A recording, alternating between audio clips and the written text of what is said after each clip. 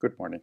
My name is Emanuele Di Lorenzo from the Georgia Institute of Technology, and today I would like to report on some of the contributions of Pisces Working Group 27, Pacific Climate Variability and Change, on the advances and challenges of forecasting North Pacific climate and ecosystem change. And this is work that receives contribution from Mercedes Pozzo-Buil, Nate Mantua, Matt Newman, and I also would like to acknowledge the co-chairs of Working Group 27, Shoshiro Minobi and Mike Foreman. The main question that we are going to address today is which advances in Pacific climate enable ecosystem forecasting. Before going through the talk, I would like to notice two things. The first is throughout the talk, I will acknowledge contributions of Working Group 27 with a small blue symbol, which is just a small version of the logo. And I will also attempt to minimize the use of climate acronyms and perhaps use plain English. Having said that, I will use the acronym El Nino, and this is a map of this El Nino southern oscillation, and in particular this map is showing the sea surface temperature anomaly during the peak phase of the El Nino in the winter. Now it has been known for a while that when we have El Nino in the tropics, there are some atmospheric teleconnections that are triggered by the El Nino, which carry the El Nino signature in the North Pacific, and in particular affect the North Pacific atmosphere, in this case the Aleutian low, and these changes or variations in the Aleutian low drive an oceanic response, which in the sea surface temperature assumes this particular pattern, which is referred in the literature as the Pacific decadal oscillation, or PDO. Now, this is not to say that the Pacific decadal oscillation is only driven by El Nino, because there are also local effects in the North Pacific that drive its variance, but there is definitely a teleconnection from the El Nino. Now, when the El Nino is developing in the summer, the PDO peaks in the following winter, so this particular teleconnection could potentially give us a forecast potential of 3 to 6 months. Now we know that the PDO impacts krills and salmon, and I want to look at one example of an impact. So we're going to look at a time series of krill in the California Current in this region, and if we look at this time series courtesy of Mark Homan, we see very strong low frequency fluctuations that are typical of these type of zooplankton indices. Now, if we compare this time series with the Pacific Decadal Oscillation Index, we find good correlation. However, we also note that the character of these two time series, or the variability of these time series, is different. The Pacific Decadal Oscillation has a lot more high-frequency fluctuations than the krill. And this is because we have to take into account the so-called Bill Peterson hypothesis, that is that the PDO changes the alongshore currents, and it's the change in the alongshore currents that advect the zooplankton in certain specific region where it's sampled. So really the PDO forcing is mediated through the changes in the current. So if we take this into account and we develop a so-called PDO advection model, and we do a forecast using that, or a hindcast in this case, we find that the PDO advection model has a much higher scale in capturing the low frequency changes of this particular species. This idea of the PDO advection model has been tested both along the Oregon Shelf and also in the Southern California Current. And this example here is tracked from the Southern California Current. But I want to go back to the El Nino Southern Oscillation again. And in particular, I want to note that not all El Ninos are created equal, and sometimes El Nino tend to have a peak SST in its acute phase that is more displaced towards the Central Pacific. In fact, if we look back at the previous slide, we have here an Eastern Pacific expression and here a Central Pacific expression. So much so that this type of El Nino has referred to as the Central Pacific El Nino. And recently, within CLIBAR, there's a new working group on ANSO diversity that tries to understand these different flavors of El Nino in the context of climate. And some of the members of Working Group 27, in particular 2 members, are part of this working group and recently have contributed to a paper that describes these different flavors of ANSO and their impacts. Having said that, these types of El Nino also have atmospheric teleconnections to the North Pacific, which affect the atmospheric circulation in the North Pacific and in turn produce sea surface temperature anomalies in this particular case that look like this for the Central Pacific El Nino. And it turns out that this pattern of sea surface temperature anomalies is associated with the North Pacific Gyro Oscillation, or the NPGO. Now, the NPGO has been reported to have impacts on climate and also on ecosystem along the North Pacific coast here. So the question that I want to address, however, is what is the physical interpretation of the NPGO, and how does this physical interpretation help us understand the impacts that it has on marine ecosystems in the North Pacific. Now, to address this question, we have to look at the mean circulation in the North Pacific. And this is a sketch of the gyre circulation, if you like, with the Kuroshio-Washo extension in this region, the North Pacific Current, and then the return of the subtropical gyre and the subpolar gyre. Now, during a strong NPGO, what happens is we have an atmospheric forcing that generates a dipole in the sea surface height with negative anomalies and positive anomalies. And this dipole essentially produces a gradient that affects the axis of the North Pacific Current. And so in some sense, we can say that the NPGO changes the strength of the North Pacific Current. Now, it turns out that while this particular pattern of sea surface height anomaly happens on year 0 of the NPGO, the years following a strong NPGO, this sea surface height anomaly tends to propagate towards the western boundary until it reaches the KOE with about a timescale of 3 years.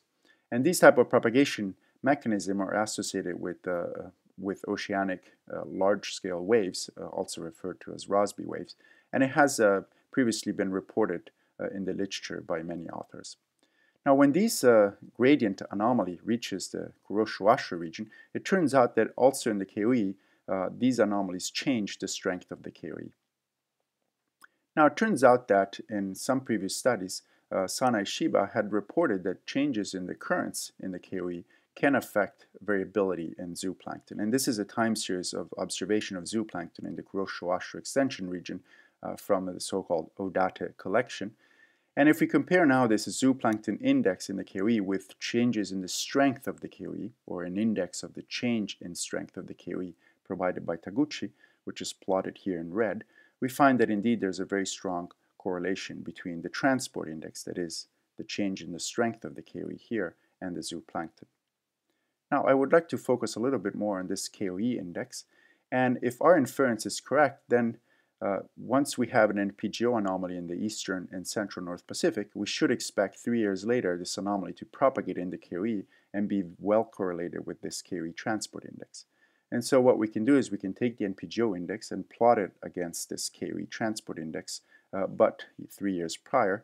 And if we do that, indeed we find that the NPGO index 3 years prior correlates very well with the KOE transport index today, with a correlation of 0.75, which is highly significant. So this implies that this particular dynamic of propagation from the west to the east gives us a forecast potential of about 3 years. And here I've demonstrated this dynamics using the NPGO, but a similar dynamic has been described in the literature by Bo Chu, Miller, and Schneider, and others in the context of the Pacific decadal oscillation. So we've seen that at the surface we have this pathway of surface waves that carry a signature from the Northeast Pacific into the KOE with a timescale of about 3 years. However, the story continues because just this year, Taguchi showed that in the KOE we can generate subsurface anomalies in the KOE axis here. And these subsurface anomalies can propagate towards the eastern boundary and hit perhaps the central and eastern North Pacific about 10 to 20 years later. So this is a very interesting dynamic because these subsurface anomalies can affect, for example, the properties of the water masses that end up feeding the coastal upwelling in the California Current. And so, for example, one important water mass property that could be of interest for ecosystem is oxygen. And so here in this region, I've plotted an index of the California oxygen, which is today, and you see there's very strong low-frequency multi-decadal fluctuation in oxygen.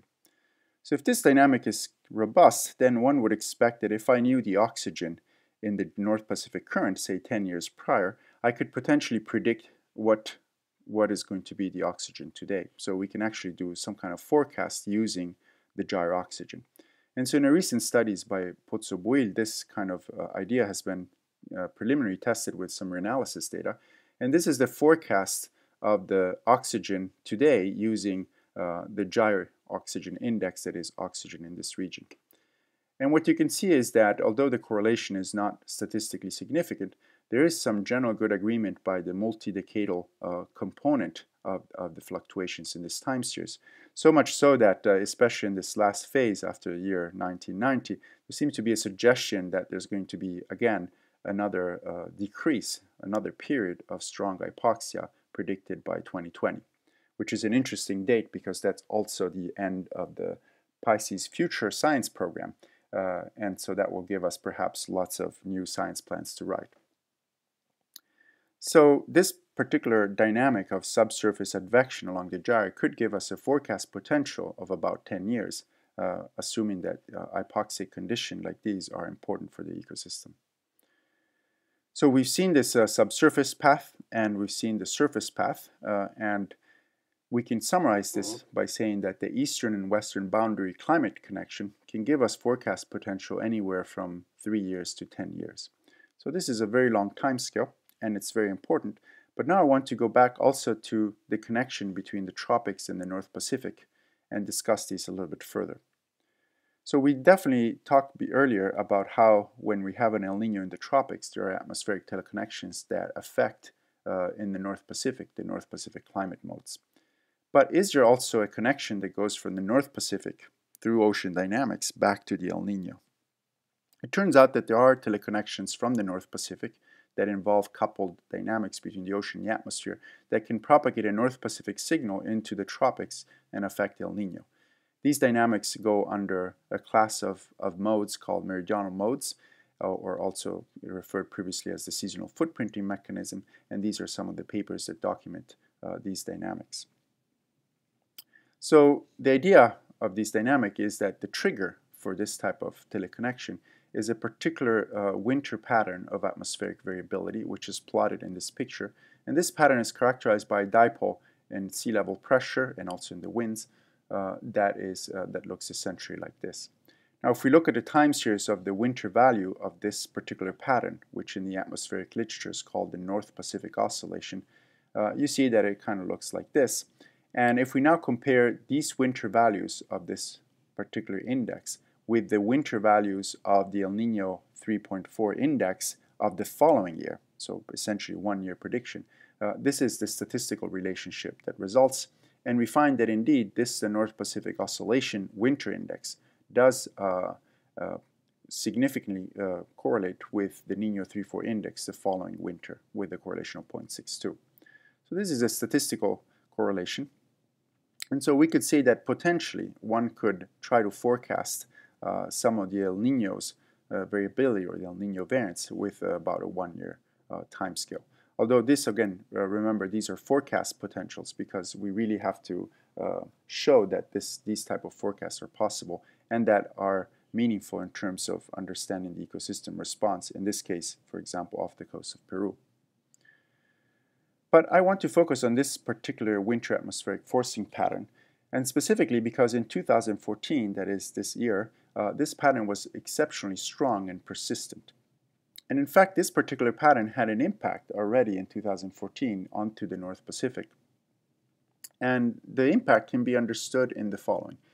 Once you have this dipole in sea level pressure, if we look at the ocean winds and the Ekman transport or the oceanic transport that results, we find that the ocean currents that are forced by this pattern approximately go in the direction of these magenta arrows.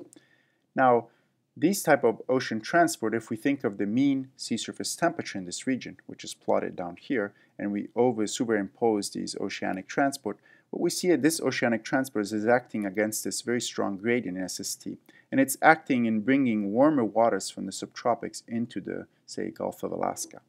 And in fact, these type of transport generated in 2014 a very strong sea surface temperature anomaly that had this kind of big pool of warm water. And it turns out that this was one of the strongest, if not the strongest, SST anomaly reported in the history of this region.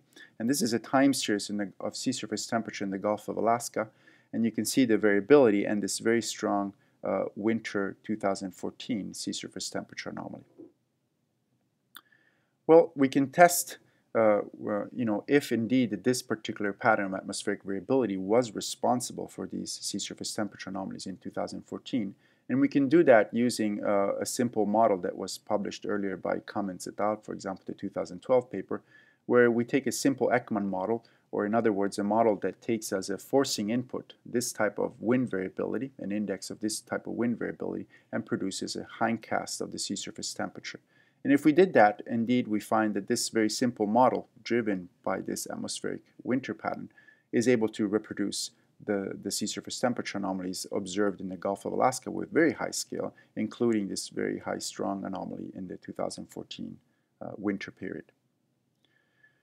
But going back to this particular pattern of winter variability, we also said earlier that this particular winter pattern of sea level pressure can indeed, through coupled ocean atmospheric dynamics, trigger variability in the El Nino.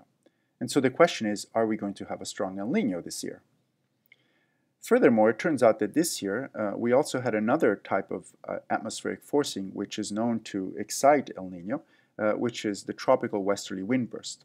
And these are essentially winds that take place along the zonal plane of the equator and energize through the excitation of Kelvin wave, a depression of the thermocline, which triggers essentially a feedback, a so-called thermocline feedback, which favors the evolution of an El Nino.